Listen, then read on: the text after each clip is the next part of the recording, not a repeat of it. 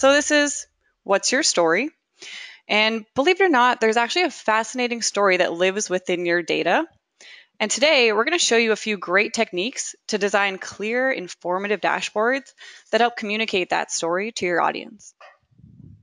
So here with us today is Beth Rounds, DAPRESY's Chief Marketing Officer, and John Bird, our Senior Vice President. Together, they have tons of experience in the market research industry. And after working at DAPRESY, they're experts in dashboard design. And so Great. John Bird's going to start us off today. Thank you very much, Jessica. And just to set the stage, we are DAPRESY. DAPRESY is a global provider of visual data reporting software. And we are very focused on the market research data and all the fun we have to deal with market research data. We're distributing dashboards to we've distributed over 14,000 dashboards globally. We have as to over 1,700 enterprises, and we have a global presence with 8 offices and 60 employees. We're very fortunate to have year-over-year growth of 30% as well.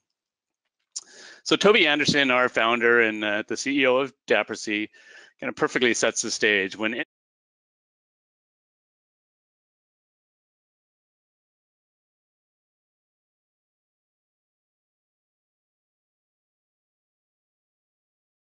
So on the agenda, we're going to talk a little bit about the evolution of insights. I'm going to follow that up with some back to basics and some design best practices. And we will have several examples to show you on how to visualize your data to tell a better story with infographics. So in the beginning, I think many of us could probably raise our hands right now and say that you stood behind the Xerox machine and created 300-page decks, and then took those decks into the conference room and loaded binders. And these decks were comprised primarily of PowerPoint slides. And this truly was, the technology of the day to get data and information out to the field. And then eventually we started coding dashboards. They were fun at the time. They were very, very time consuming. They could take months to produce, which was not acceptable in today's market research world. And then eventually we started delivering insights and combining multiple sources of market research data to kind of get a good picture of what's going on with the brand to where we are today, which is designing and delivering intelligence, where we can show a picture to put it in context, but also deliver it on a device that's appropriate for the person consuming the data. But we still need to tell an engaging story and add context. In this example, half of you can probably realize that this is talking about Brexit. By combining the UK and the EU flags, we really start to tell a story. You understand what's going to happen. You're understanding what's going on with the data before you really start to dig into it. Another quick example is pulling together multiple market resource data sources just to tell a broader picture of what's going on with this specific brand. And the reality, at the end of the day, PowerPoint just doesn't cut it anymore. I mean, I've spent many years loading binders and setting up PowerPoint decks, and it's just not a lot of fun. And that's not how our clients truly want to receive their primary data. And the reality is we're a very mobile population, and we need to consume data across multiple platforms. If you're a chief executive, you're going to want to view it on your desktop possibly, or maybe on your phone on the way into the office. If you're running a McDonald's, you want to be able to see it on your mobile phone while you're actually at the location. So the needs to get the data out is very important. So the question is, John, where do you start, right? It's easy to say, it's harder to do. I think one of the things that I think about is rule number 1 is no more kitchen sink projects. For those of you who are in the research and design area of the business, you may know or understand this phrase. Too often we start with great intentions when we're designing a study. You may have 2 to 3 key objectives. You start designing the survey, and then a committee gets involved. And next thing you know, you've been asked to add a new section to the study. It's only 10 more questions.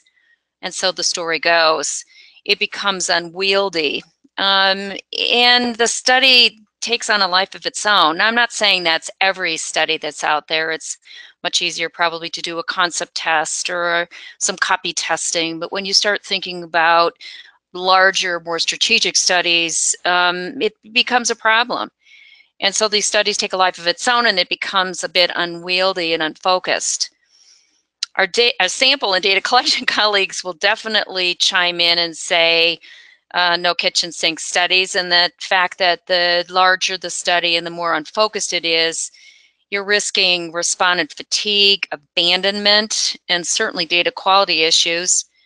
And then when it comes down to reporting, which we're in the business of, it also becomes an issue because you're really having trouble finding the story in all of this data. That's what a kitchen sink study is. And I say, rule number one, no more. So what does that mean? If you're going to be a great storyteller, the challenge for you and your organization is really to get back to those basics. I know this sounds simple, and when I talk to research professionals on both sides, whether you're at an agency or you're in a corporate account, in those folks who are doing storytelling, who really are understanding and grasping the concept of that, are really courageous, and I would say taking a leap into being more disciplined. I talked to a woman last week who runs a research organization within a corporation up in Canada, and she was saying that she's really sold the idea into the organization to do smaller studies, more focused, and really surrounded around the definition of what are the true objectives we're trying to accomplish. And in our experience, we find that dashboard and reporting forces this conversation and change in behavior. So you need to start clearly with defining the objectives, not more than 2 or 3. Certainly, we'll show an example coming up in the next couple of slides on a brand tracking study. And the goal is really to focus on brand awareness and how you're doing against competition. The objective really is to assess how you're doing on your marketing strategy among your target groups. The next thing is it really aligns well then with trying to identify what your key metrics are, your KPIs. And we know that because those key metrics are really the most important things, especially to the CMO in the organization, your marketing director.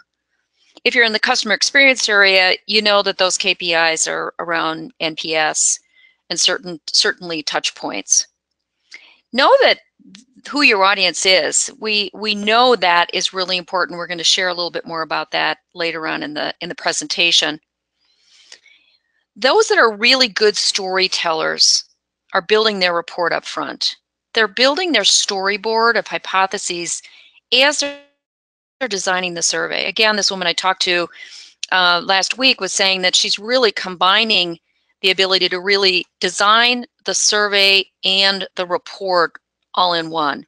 Now, that doesn't mean that you're inserting the data into that, but there is a storyboard that you are actually building, and you're using the data to support the story rather than the other way around.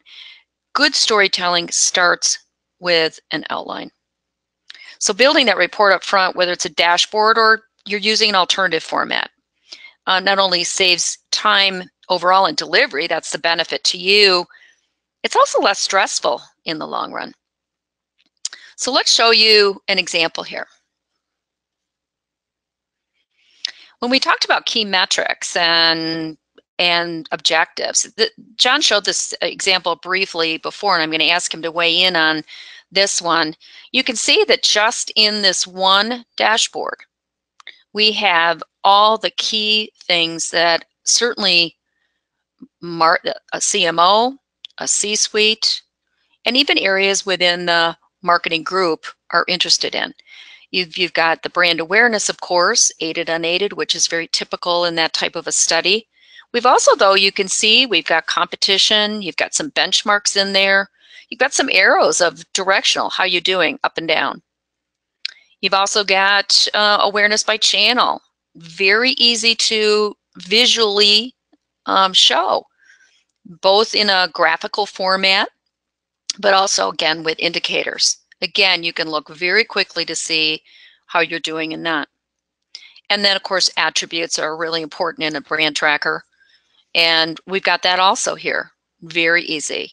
John, I would like you to talk about that funnel, because I think that's a very interesting kind of infographic way of sharing information. Yeah, I love, I mean, there's a lot about this dashboard I like. I mean, one, it contains a lot of information, which some dashboards try to avoid, but this is pulling in multiple sources of data, of market research data. I mean, conceptually, you could be a marketing manager and want to see what's going on with sales. So how are my customers looking at my business? What's my net promoter score? So in addition to, my awareness, consideration, preference of my brand, what's going on with my customers' overall satisfaction. And that brand funnel really starts to talk a bit about that.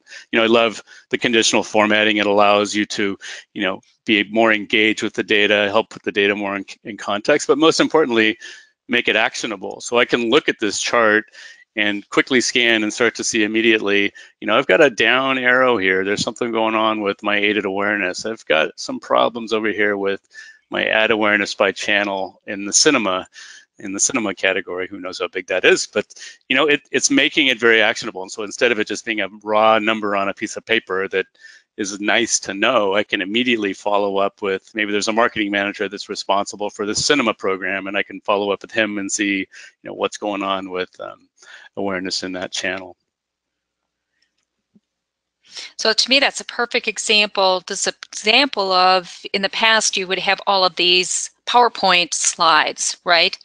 So here we've incorporated so much information in one way, and you can see also the fact that you can drill into details. It's not like this is the only thing that people can look at. You can look at by country. This happens to be Germany, but also we can dive into details for those that are interested. But this gives one snapshot that's telling the story, because we've defined the objectives and the key metrics appropriately.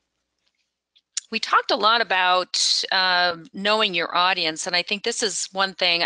About 3 years ago, I was running a small company with a group of people down in Atlanta, and I remember one client specifically, a lot of a very huge tracking program, and different areas of the company by function were interested in different pieces of the data. So we had one big deck.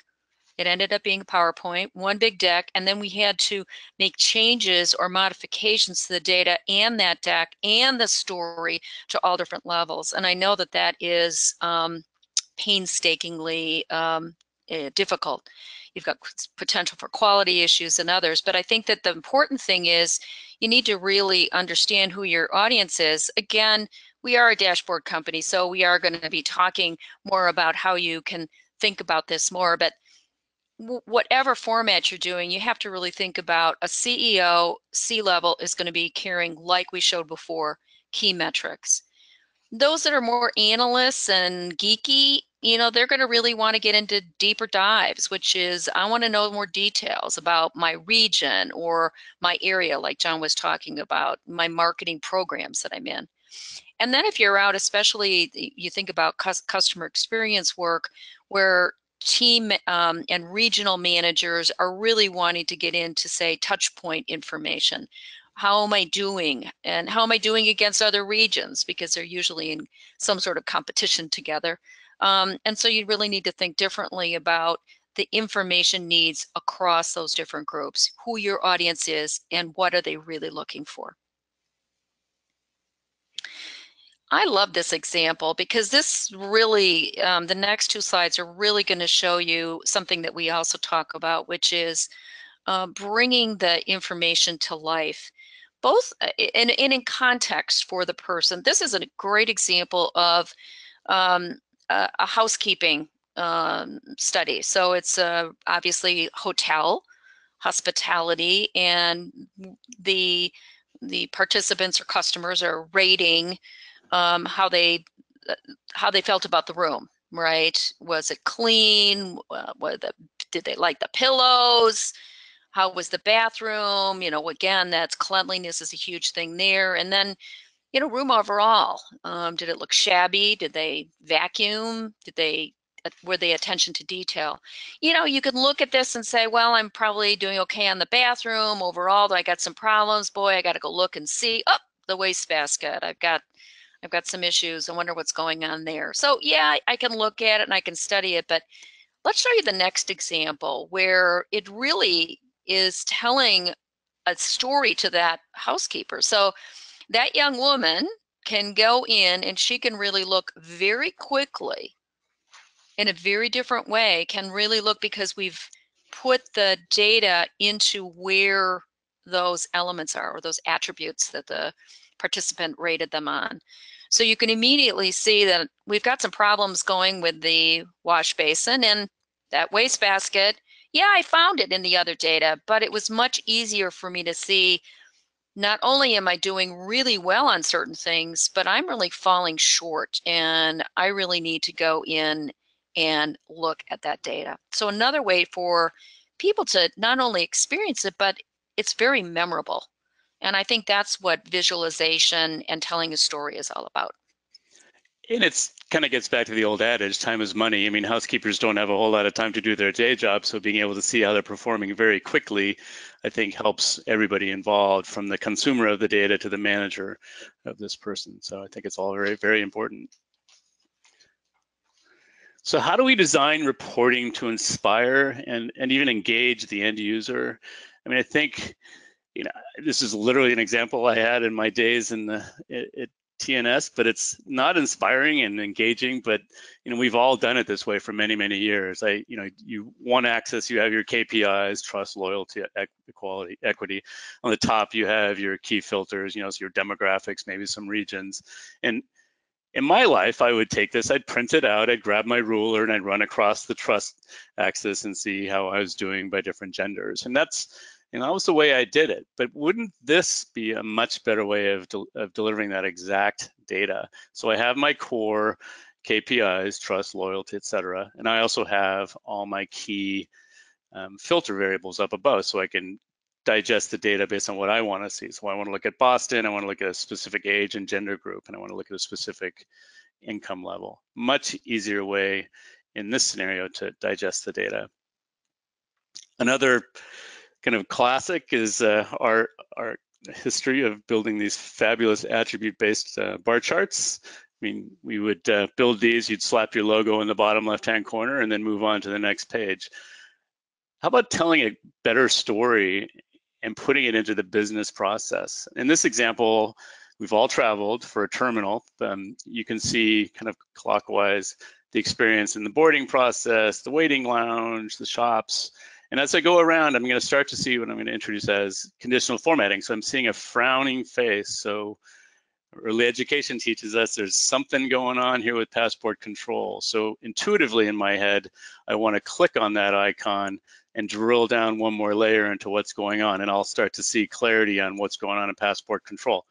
No big surprise, waiting times and queues are still a huge issue at passport control, but they continue to be an issue. And if I kind of scroll over, I can start to see what's going on with the number of counters that may have been opened or closed, and even drill down into some of the open-end comments so I can see what are these people saying about passport control to really get a better understanding of that business. Again, nice conditional formatting that's tied directly to the data, so there's no need or no concern about, did I copy that icon from Excel into PowerPoint correctly? It really takes care of everything for you.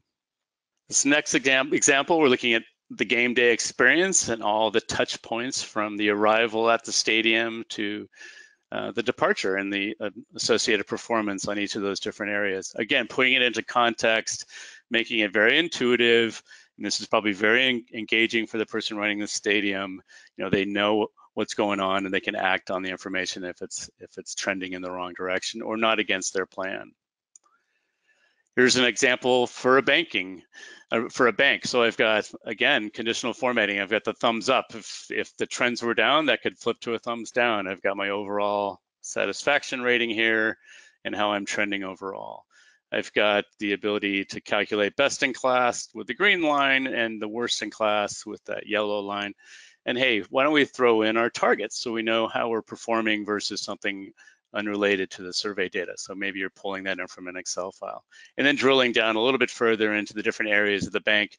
Again, some nice conditional formatting. This is kind of leveraging kind of a, green is good, red is bad, and the yellow is kind of in between and how you're performing versus your plan. So just a nice way of visualizing this data.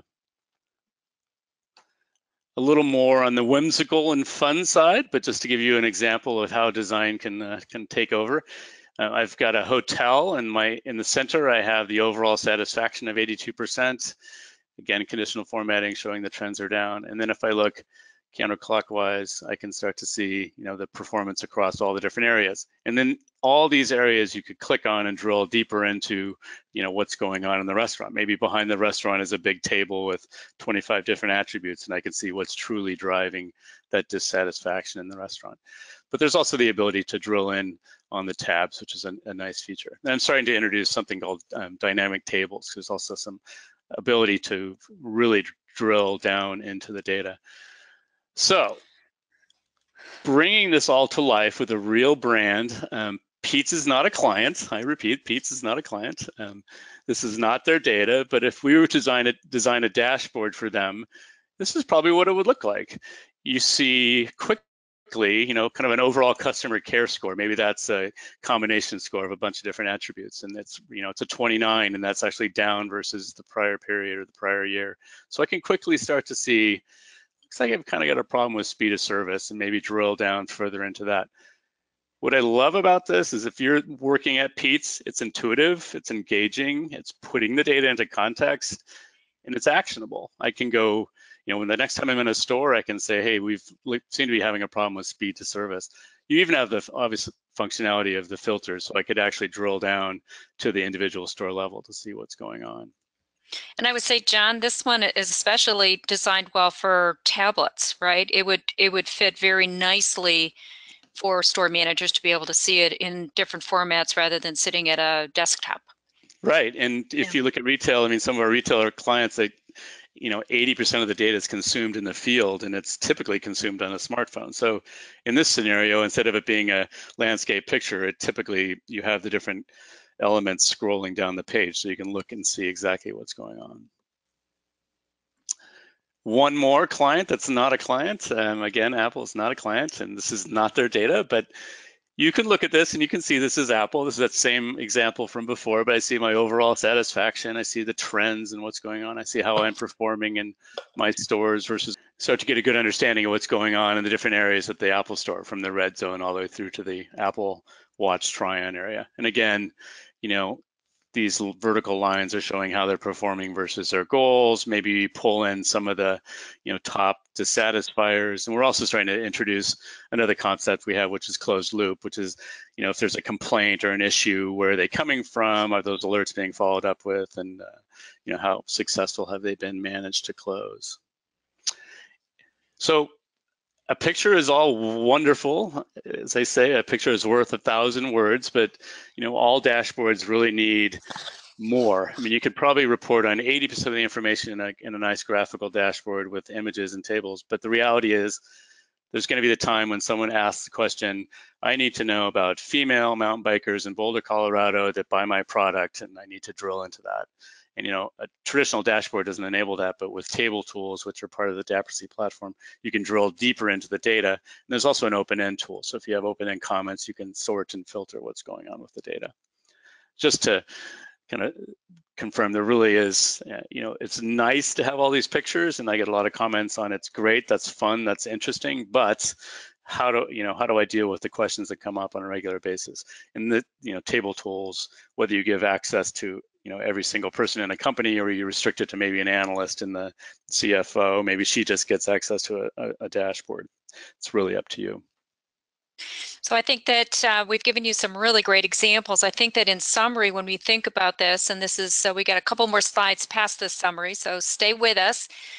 Create visuals that fit your business process and corporate culture. We showed you a lot of examples, and we're not ones to say that everything has to be infographic, but there's ways that you can really, like that brand tracking, where we were incorporating some graphics and other things that really told the story and supported the story versus doing a bunch of cool graphics just for the sake of it. I think that's really important, and it really needs to fit your corporate culture. If the corporate culture of your client, or you are a client, is much more around more of a graphical approach, then you should use that. If people are willing, like the Pete's example, to really take that and make that for the field to live and breathe the information, then that's the way to do it. But that's really just like if you were to build a website, you really want to align it to your brand and make sure that it fits so that people are going to be engaged in it, in the data, because it really comes down to, it's about the information and insights. It's not about the cool pictures. We would also say is keep it simple. Just like I said, visuals need to be intuitive and engaging and not for cool sake. There are a lot of ways to show cause and effect relationships or create that funnel graphic like we show. It really does stir and inspire conversation, and you can see the cause and effect relationships. We've got a lot of examples with that. You know, use icons, as I say, to support your theme, but don't go overboard. We've seen some that way too much, and people get focused on the icons and not the insight. And lastly, dynamic icons, as John was talking about, those are really impactful in being able to have people quickly see what action needs to be taken and use that color coordination to indicate good and bad results. The next thing that people, and I've got a couple slides just for this, is that pointers for thinking about different devices. We know that in the data collection industry, a lot of the leaders out there are really talking about how to create questionnaires, right, for and surveys for especially mobile or tablet, and the same rules apply. And we've got 5 points for you to think about. Same thing, the smaller the device, the shorter the story, which means that you've got to really focus on those key metrics and KPIs, not go overboard. That Pete's example is a really great example of something that could fit certainly on a tablet. You need to stay on topic, make sure the users see the whole picture versus kind of scrolling up and down. How does it fit? So the metrics need to kind of fit in the same place so that they can see those cause and effects well. Reduce the number of filters. It gets too, you may have a more slimmed down version for mobile. That would be our recommendation, so that it's not too confusing for mobile users, and they're not going to spend that much time going into filters. They'd need to go back to their desktop to do that. Use simple visualizations, limit those images. It also minimizes the download speed, and you have to just think about that. It's important to be visual, but not too much. And then really think about the implications of touchscreen. It needs to be touchscreen ready. So those are just some simple ideas and things that you should be thinking about when you're constructing a report that you're believing should be mobile ready.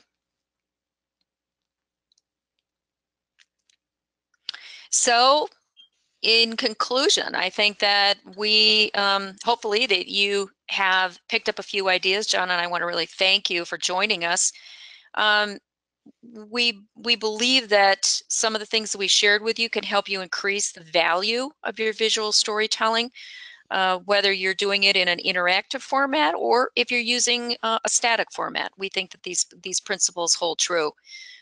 Make sure you're defining those objectives and you're designing your research report up front. Those are so critical. Use the data to support your story and use visuals to bring that data to life with the experience. But just don't go overboard. That's all we say. Have fun and good luck. So next up is that we're willing to be here for you to answer any questions that you might have from the audience. We've got another good 15 minutes. So if anyone has a question for John and me, we'd love to hear from you.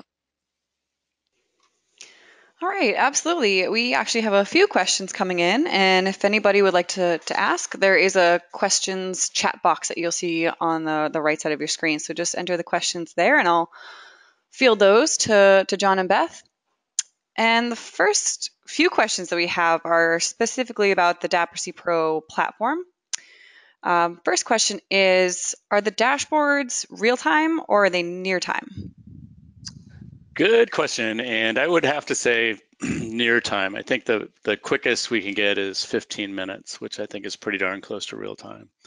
A lot of that might be driven by need to do some more complex weighting on your side or some DP. But for customer sat programs, we can get it down to within 15 minutes. Okay. And can the platform be customized to tell a good story based on qualitative information versus quant? And if not, do you have any suggestions, or are you aware of any other platform that handles qualitative better? Yeah, I think it's pretty obvious we're a great fit for quant. Where qual has a nice fit is to tell an overlaying story. So maybe you're looking at the satisfaction, of your products or the performance of your brand, and maybe you have an incremental tab that talks about findings from, maybe it's a qual-based segmentation study. You can embed that data into the dashboard. It becomes a little less interactive because it's going to be relatively static, but we have done online reporting with qualitative dynamically, and we've also done it where it's statically just kind of placed on the dashboard.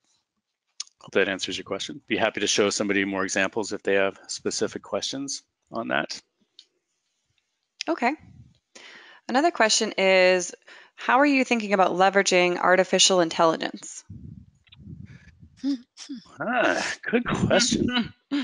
Well, it really depends on how you're defining AI.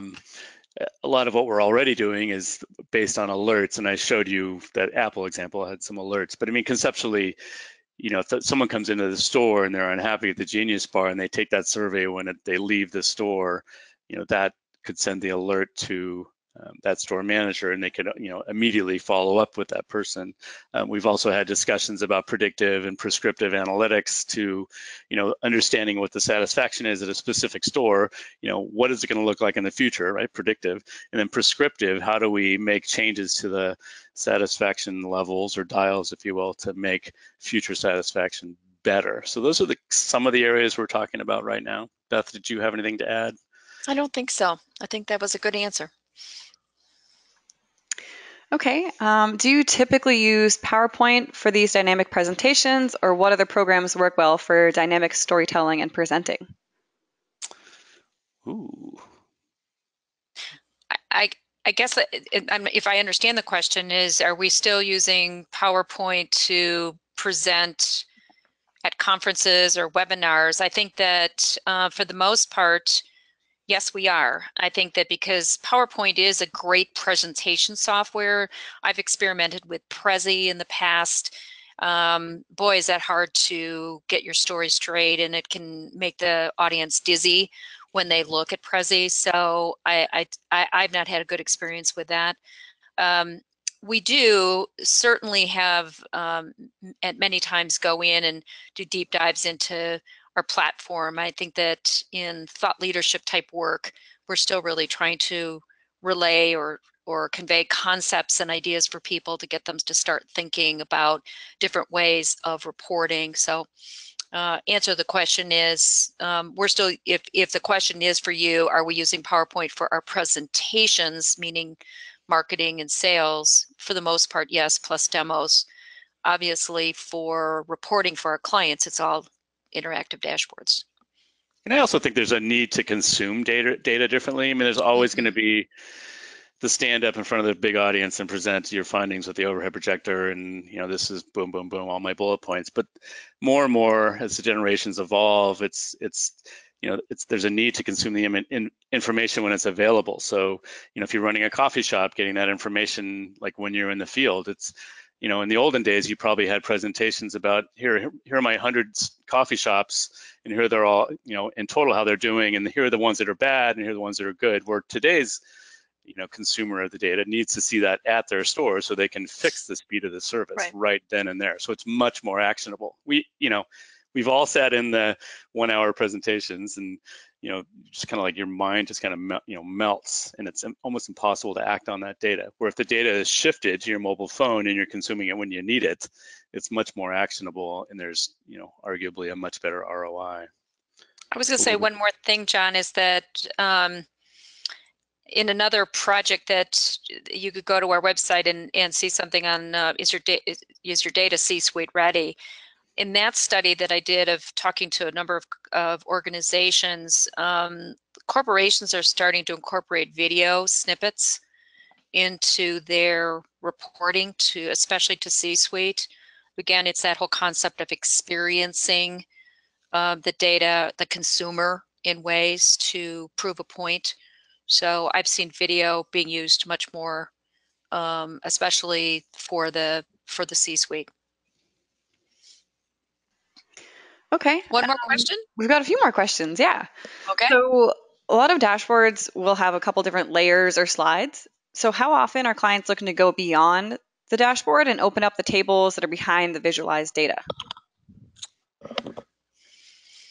If I understand the question, I mean, typical dashboard design, you'll have like a main landing page that might have all your KPIs. You have, I mean, this could be your landing page that gives you overall scores of what's going on, all your key attributes, and the natural, intuitive way of navigating this would either be through navigation tabs up above, or just to simply click on, speed of service, and behind that I might have a table with all the attributes around speed and be able to drill into that more. But then you also really do need the ability to have some sort of a table tool that allows you to drill even further into that. And yes, you can take this information that's in this example and download this information into an Excel sheet. I mean, it's kind of boring when you drop it down into Excel, but it's definitely possible. It's literally just an export into Excel. But a lot of times what we're finding is you'll have your main page and you have all your supporting pages behind it that kind of get more into the detail and probably report on, say, 80% of what's there, and then use the table tool to truly drill into the information or into the story. Okay. And what applications can you import data from for DAPRESY? It's right now on the market research side, it's pretty much if you can create an SPSS file, you can get the data directly into DAPRESY. And the beauty of DAPRESY is we're literally built for market research data, so you don't have to worry about pre-aggregating all your data. We just take a raw SPSS file. So anything that can kick out an SPSS file, we can support. We also have APIs to several survey platforms directly. Okay. Any best practices for how often the dashboard should be changed or updated? This attendee is asking for an internal dashboard that's used by marketing leads and business leaders. Well, the biggest mistake I've seen is when someone spends months trying to design a dashboard that's going to be perfect and answer every question. I think what's best is, good old fashioned, keep it simple, and I'll drop the last S. But I mean, really keep it simple and start to visualize the data and get it out to the masses so that they can start to see what's going on. And the beauty with our product, not to get too much into that, but you can evolve. So as you add maybe store measures or different ways of looking at the data, you can simply just add it on as a new page, or slide all these donut charts together and add 2 more donut charts. I mean, it's literally that easy, just like you would do it in PowerPoint, and then connect that directly to the data. So I guess my answer is start with a clear picture and evolve it over time. And if you think of classic tracking studies, I mean, you spend so much time designing the reporting, it's in field. After 3 years, you're so tired of it. You fire your vendor and you move on to somebody else. I mean, that's just reality. I think with tools like this, you can really evolve the product, make it really intuitive, continue to improve it and make it more engaging, continue to add context so it's relevant to folks, and most importantly, make it actionable. So at the end of year 3 and finance is looking at that one big line of $1 million on their P&L, they don't just like run a red line through it, because you truly are getting a nice ROI from it. All right. Thank you so much, John and Beth, for answering these great questions and for giving us this wonderful presentation. That's all the time we have today for questions, but we will be sending out a recording of this webinar to all registrants, and it's going to be available on our website as well. We'll also be sending you a wonderful PDF that's got a couple more tips and tricks on how to think about designing your own dashboards. So if you want to reach out to either John Bird or Beth Rounds, feel free to email them right here, beth@dapresy.com and bird@dapresy.com, to ask any other questions or to speak about anything else. Thank you so much, everyone, for your time. I hope you all have a great day.